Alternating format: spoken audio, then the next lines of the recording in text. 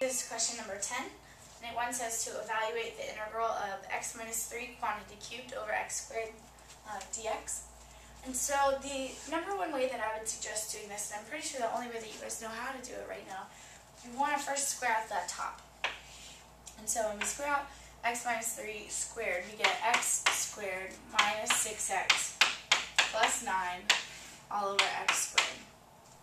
And so then what we're going to do, dx, is just divide every term by x squared. So this is going to give us the integral of 1 minus 6 over x plus 9 over x squared. Or, we're going to rewrite those, 9x to the negative 2, 6x to the negative 1.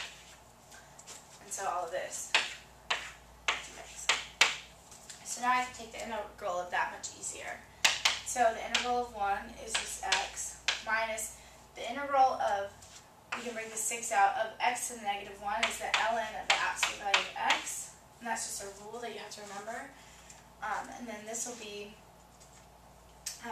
plus 9x to the negative 1 over negative 1. So our answer becomes x minus 6 ln of the absolute value of x minus 9 x to the negative 1 over x.